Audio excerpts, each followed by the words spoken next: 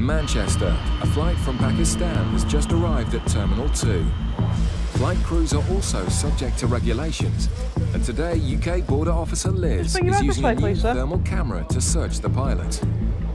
Okay, that's fine. Could you just turn around and face the wall for me, please? The pilot takes the new security measure in good spirits. Do I get to see? You can't, unfortunately. You can see me if you want. He wants to have a go himself. Yeah. So I just. It's all in monochrome, like not colored. No. It's not colored. No. Okay. So it's a thermograph kind of. Yeah, it's a thermal imager. So I'm cool. You're cool to go, yeah. The officers find nothing untoward on the crew, so turn their attentions to the passengers. Kevin spots a bag bulging with rectangular packages and tracks it into the channels. Inside he finds well over the allowance of 200 cigarettes and wants some answers. Are you here on holiday or are you working? Yes, I'm on holiday. On holiday? Yeah. On your own? Just you? Just you? One. Just you. No one. family? Conveniently, the passenger here for 10 doesn't days. From understand. 13 to 18. Who are the cigarettes for? Cigarette? Cigarettes. Them things on there? Yeah. Who are they for? He also doesn't seem to understand. No, this was Sorry? Sell. They're for yourself? Yes, I would. All them are not for for myself, for sell. To sell? Yeah. You're going to sell them? Yeah. Who to? Who will you sell them to? It's a surprising admission and against the law. You don't know? The man's situation gets worse when Kevin discovers he works for the airline. If he's a crew member, is classed as a privileged person. Yeah. Now, if they're carrying excess amounts of cigarettes, over 1,000, well, they'd be arrested and we could prosecute them for it. Right. Now, this guy's got nearly 10,000 cigarettes. Comes to light now that the passenger is a member of staff. He works in Karachi, and as such, he's on a staff ticket. He's classed as a privileged person, which means he has to be arrested and prosecuted. Kevin calls in the investigation team. David, just let one of them know we've got a prisoner over at T2. Crew with cigarettes. Nearly 10,000. So just let them know we're going to have a prisoner in due course, but they're going to need a translator. We're about to do the arrest. We're just waiting for an Urdu speaking immigration officer to come down to facilitate that. Kevin's keen eyes picked out the smuggler, and as he works for the airline, the man may be losing his job as well as his cigarettes.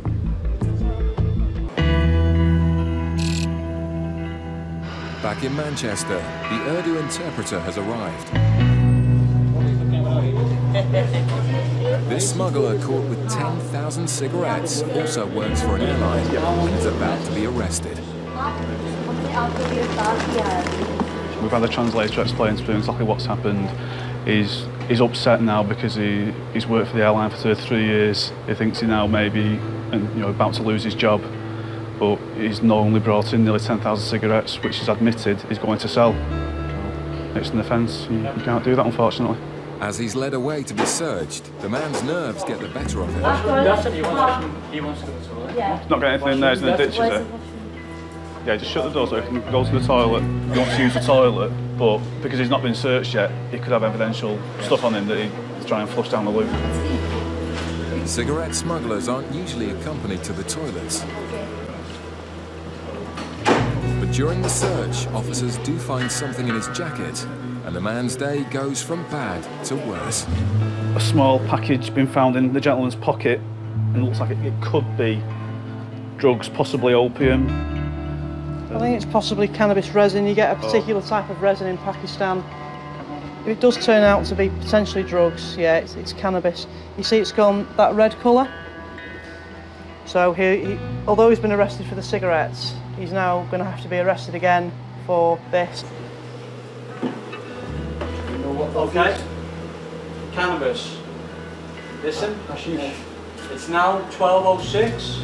I'm arresting you on suspicion of being knowingly involved in the importation of a controlled drug. You do not have to say anything to make whole your defence if you do not mention when questioned something which you later rely on in court. Do you understand? Suddenly, the situation is crystal clear. Do you understand? Yeah.